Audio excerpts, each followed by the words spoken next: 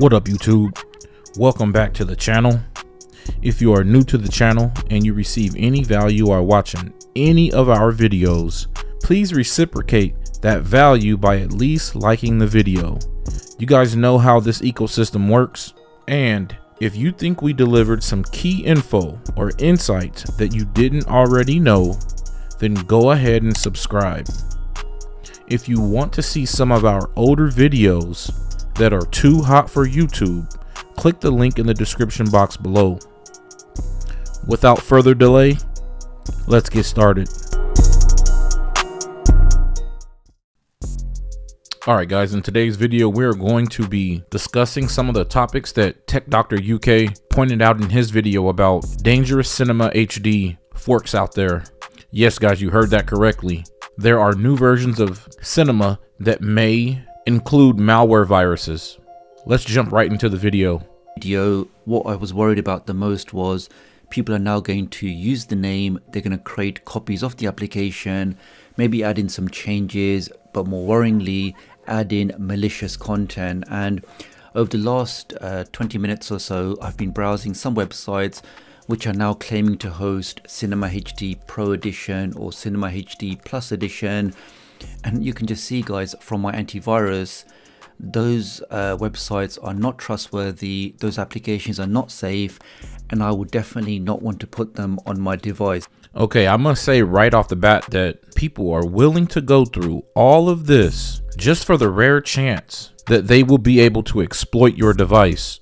You know what? Let's get creative here and explore some options. Let's put our tinfoil hats on for a second. So my first question is, who's going through all this trouble? Who would benefit from these malicious apps and activities? Here's my groups of suspects and perpetrators. Number one is going to be the individual or individuals who deployed those malware viruses in 2018 that used tens of thousands of devices to mine cryptocurrencies. I believe the cryptocurrency that was being mined is a very popular one. It says, "What is Monero? New cryptocurrency is being mined by malware on Android." Some experts suspect that the hackers deploying this malware uses it because it's more untraceable than Bitcoin. So here's an article that talks about how this malware was specifically used on Fire Sticks. The headline reads, "Cryptocurrency mining malware strikes Fire TV sticks." The malware has targeted thousands of vulnerable Android devices with a special developer feature activated. Like Amazon Fire TV products, sideloaded with sketchy apps. It says, "Is your Amazon Fire TV stick secretly mining cryptocurrency?" A hacker has reportedly unleashed Android malware that's been worming its way across thousands of vulnerable streaming devices, all in an attempt to generate a virtual currency called Monero. The malware, called ADB Miner, has been spreading thanks to a powerful developer feature found on the Android operating system that's supposed to be turned off. The feature, Android Debug Bridge, can let a developer communicate and remotely execute commands over the device without any authentication. So far, Amazon hasn't commented on the threat. Normally, the debug feature runs dormant, but on Monday, AFTV News reported that the malware has been spreading to Fire TV sticks with the developer feature turned on. Affected devices will display an app called, quote, "test" that'll persistently pop up as a white page and interrupt your media streaming as it starts to mine the virtual cryptocurrency. Users in an Android developers forum began posting about the problems in April and realized the app was actually ADB Miner. However, it doesn't appear that all Fire TV sticks are vulnerable. The problem occurs when sideloading sketchy apps, which can activate the Android Debug Bridge feature. According to UK-based security researcher Kevin Beaumont, Amazon TV devices that have been modified to ship with Kodi, an open source media player, are among those affected. Making matters worse is that products that have been infected will also attempt to spread the malicious code to other devices. ADB Miner isn't specifically targeting Fire TV sticks, but any Android device with the debug feature enabled. In February, Chinese security firm, and I'm not even going to try to pronounce it, 360's NetLab noticed the malware was scanning the internet for vulnerable products, including Android devices and smartphones. In just a few days, it managed to infect several thousand gadgets, mainly in China and South Korea. As for why, Beaumont speculates that some vendors have been accidentally shipping products with the Android debug bridge turned on. Quote, "This is highly problematic as it allows anybody without any password to remotely access these devices as root, the administrator mode, and then silently install software and execute malicious functions," he wrote in a blog post detailing the threat. For now, only the ADB miner malware appears to be exploiting the misconfigured Android devices. In this case, the malicious code only mines a cryptocurrency, which will merely hog the product's CPU processing power. Between 10,000 to over 100,000 devices may have been infected with ADB miner, according to security researchers. To remove the malware on a Fire TV stick, initiate a factory reset, which can be accessed in the settings menu.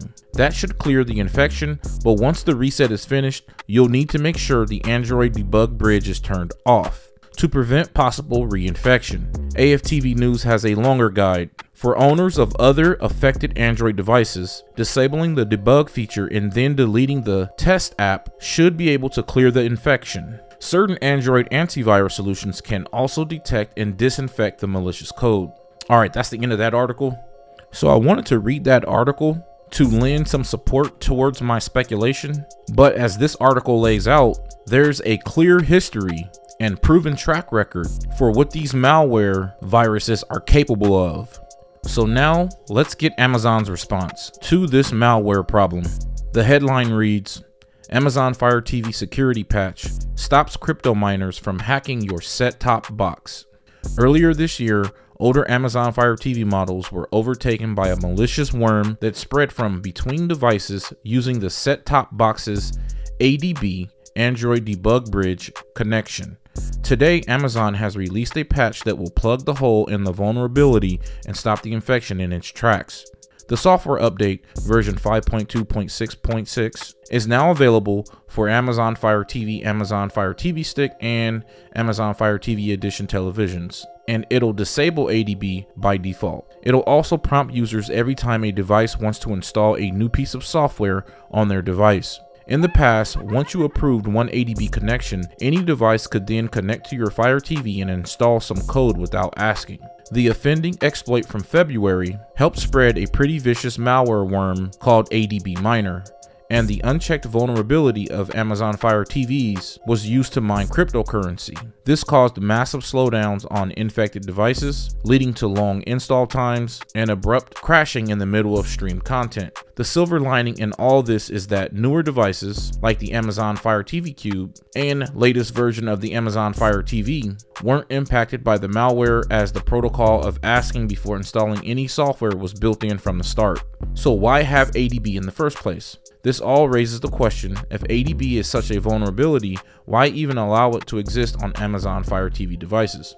The answer is that ADB gives users some customizability options for their Fire TV, allowing you to install apps that aren't available on the Amazon's limited Fire TV store called sideloading. Sideloading is most often used by the Kodi/XBMC crowd to install the app on the Fire TV, creating an even more robust streaming device that can stream local video content as well as content from traditional sources like Netflix and Amazon Video. Now that the ADB vulnerability is fixed, you'll be prompted before any additional software is installed on the device, quashing bugs like ADB Miner in its tracks. So it seems Amazon was able to put a stop to this back in 2018. But as we all know, these hackers, they always find a new exploit, which leads me back to my original question: who's doing this and how do they benefit? And like I said before, usually you just follow the money. And back in 2018, the money was Monero cryptocurrency.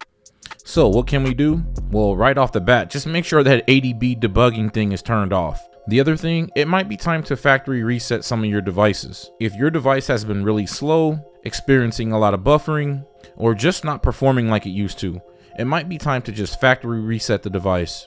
One of the other things we can do is scan these APKs with VirusTotal. Tech Doctor UK is going to walk you through this process later on in the video. The easiest way to do it is to do it on a computer. Now, I have 2 other suspect types who might be up to this exploitation. So number 2 would be underpaid developers from past streaming apps that failed, that didn't really catch on. I don't know, I'm just speculating here. And number 3 would be the craziest plot twist ever. If this was perpetrated by the movie industry so that they can create a negative experience for users with these type of APKs, or maybe so they can track users across the web or put them in a database. Once again, this is just speculation, so don't come after me now. All right, that brings the tinfoil hat portion of the show to an end. Let's get back to the video. So the first one we see here is the Cinema HD Plus, and the trouble is anybody can just spin up a website, they can register for a domain name and start hosting applications. Now, unless you're scanning these applications yourself, there's no way for you to verify their authenticity, and also more importantly, how trustworthy they are. Now, I personally would not trust any of these websites because I don't know who the owner is, I don't know what their intentions are. If you are going to download from any of these websites, which are not from your trustworthy YouTubers, I would definitely recommend opening up VirusTotal, which you can just do by searching for VirusTotal. Click on that link there.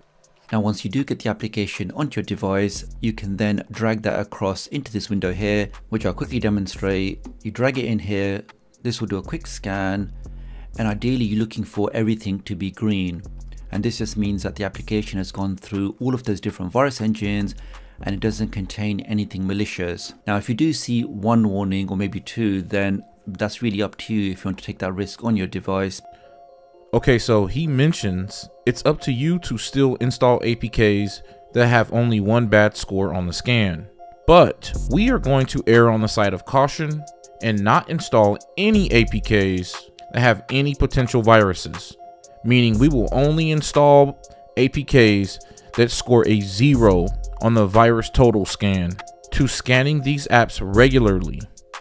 We never know if someone made a mistake or forgot to do it, but, and it's a very big but, because we are putting our reputation on the line, we will include a link in the description box below that will include a list of all the apps to avoid and which ones we have scanned and are safe to use. We would have given you that list here on YouTube in the past, but the rate at which the rules change on this platform retroactively, we just can't take that risk. This is important because the original Cinema HD app is coming to a halt. As you can see, you are starting to get less and less links, less and less subtitle sources, and the only way to truly extend the life of the app is to use Real-Debrid. And if you want to know about Real-Debrid, that link is in the video description box below. If you have any suggestions on how we can better protect ourselves online, share your thoughts in the comment section below. Don't forget to like the video if you think we've earned it, of course. Subscribe, hit the notification bell, share the video if you appreciate what we do here. That does it for us, and we'll see you in the next video.